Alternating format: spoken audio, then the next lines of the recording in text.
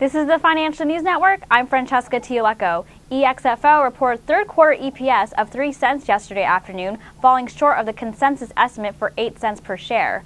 Revenues for the quarter grew 20.9% year over year to $67.6 million, but were below the consensus estimate for $69.14 million. Germain Lamonde, EXFO's chairman, president, and CEO, said EXFO is remarkably well positioned to benefit from intermediate and long-term market trends, as both wireless and wireline operators must continue to invest in converged IP networking technologies in order to meet growing bandwidth demand. Given our outlook for the fourth quarter, we should generate annual revenue growth greater than 30% for our telecom business, which demonstrates once again our ability to grow faster than our end markets.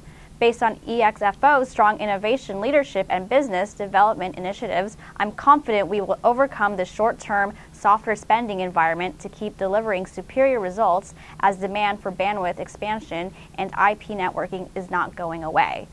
EXFO forecasts sales between $62 million and $67 million for the fourth quarter of fiscal 2011, below the consensus estimate for $71.5 million, while they expect EPS of 1 cent to 5 cents versus the consensus estimate for 10 cents per share.